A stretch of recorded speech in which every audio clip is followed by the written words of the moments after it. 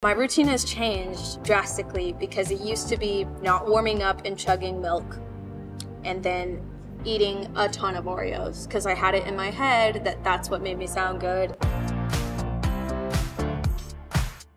Hey MTV, I'm Chappell Roan and these are my rules of the road.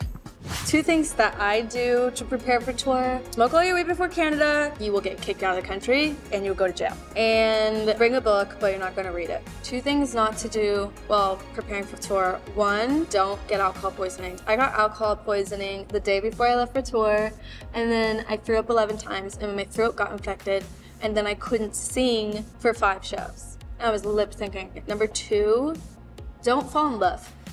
How about that? I choose my show themes based on what I like to wear and what I think would be fun in the audience, what I wish other artists would do. I just go based off of what I think is really fun. I pick out every opener because I have 3 local drag queens opening for my headline shows. I just get girls that are local.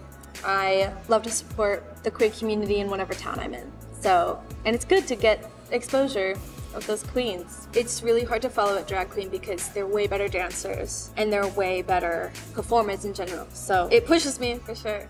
Well, my routine has changed drastically because it used to be not warming up and chugging milk and then eating a ton of Oreos because I had it in my head that that's what made me sound good. But then I sought professional advice and I went to a vocal coach last year for the first time, and now I have like a rigorous routine. My old pet peeve used to be when people brush their teeth with their mouth closed, but I'm like, grow up. I grew up and now I don't give a f. Like, you know, when people are like, oh, that looks so suggestive. When I come home from tour, all I do is click on every YouTube video I see and go down the biggest rabbit hole, because I don't have to think about picking a show because it's all done for me by the YouTube algorithm. Thanks for watching. Bye, MTV.